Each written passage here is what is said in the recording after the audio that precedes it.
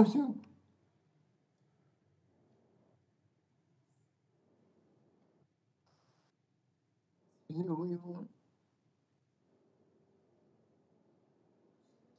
Chairman, we have Mr. Carter here ready to go. Okay. The chair now recognizes Mr. Carter for 5 minutes. Mr. Carter, you're recognized for 5 minutes. Thank you, Mr. Chairman, and thank both of you for being here. I know that this hearing is supposed to be for pipeline reliability, but it's not often that we get the chairman of FERC as well as the number 2 man at Department of Energy in front of us. So instead of discussing the creation of a new level of bureaucracy for pipelines, we should be fighting the current energy crisis. Gentlemen, I want to read from the Department of Energy's website. The mission of the Energy Department is to ensure America's security and prosperity by addressing its energy, environmental, and nuclear challenges through transformative science and technology solutions. A year ago, the United States of America was energy independent. There are some of those who would say that we were energy dominant. We were actually exporting energy. And I would say that the Department of Energy was actually adhering to its mission pretty well at that time. You know, I'm old enough to remember the late 70s when we realized that we were too dependent on foreign countries for our energy needs, and we did something about it. We set out to achieve energy independence, and we achieved that. We did just that to the point, as I indicated just a second ago, that we actually were able to achieve energy dominance. But today, that's not the case. Energy prices have skyrocketed. The most obvious on my constituents is the prices at the pump. The Energy Information Agency has raised its outlook for gas for 2022, saying that we are at risk of hitting $4 a gallon as a national average. AAA last week said that gas prices in Georgia have increased to nearly $1 more than this time last year. Gentlemen, I have the honor and privilege of representing the entire coast of Georgia, including the 2 metro areas of Savannah and Brunswick. And they, in my district, have the highest average gas prices in the state, higher than even in the Atlanta metro area. Savannah and metro areas which are in my district, these 2 areas are home to 2 of the country's busiest ports, seaports, where we've seen firsthand how the energy crisis has exacerbated the supply chain crisis. American families and businesses are being crushed by expensive utility bills. Electricity is up over 6% in the last year, and natural gas is up over 25%. Also, energy costs are the top driver of the record inflation we see today. So families are feeling it everywhere.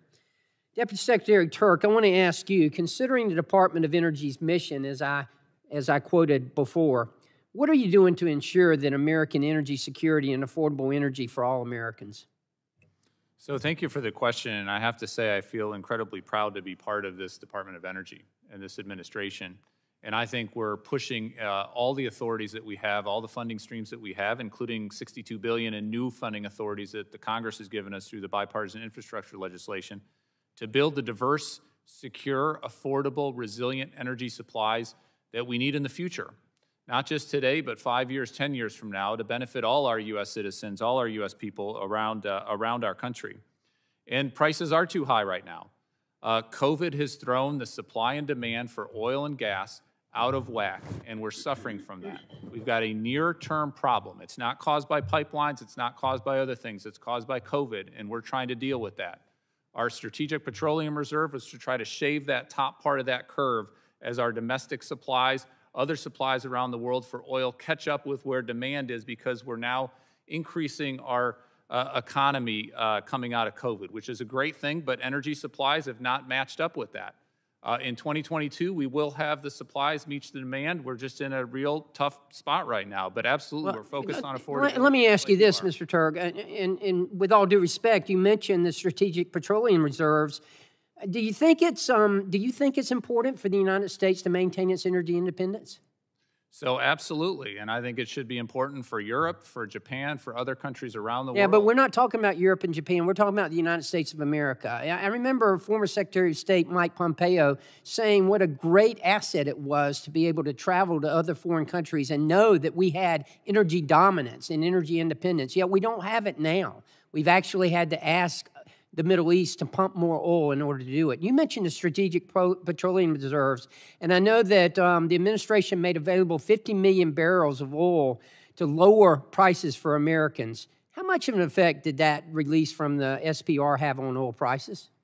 So just to be clear, energy security is also offshore wind and solar and wind and storage. Understood. And hydrogen. That was not my CCUS and question. Nuclear.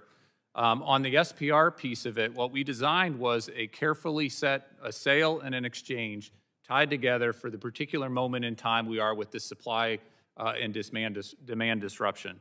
On the exchange part, what we designed that to do is shave off that top part of the curve, provide some affordability, provide some additional affordability protection for American consumers who are paying too much at the pump. Completely agree with you on that. And the exchange means that oil and gas companies actually return more product into the SPRO on the back end of this. So it's good for the SPRO, good for consumers. Obviously, it's a huge oil economy and a huge oil market out there, and there's a lot of forces outside of our immediate control. But we're doing everything we can to promote affordability. Is that what the SPR was intended for, was to bring down prices like this? So it's dealing with a supply challenge, a near-term supply challenge caused by COVID, and the SPR is one tool in the tool belt that I have to say we spent many months designing this particular exchange mechanism and feel like it's really, really fit for this moment. Thank you. And my time has expired, and I'll yield back.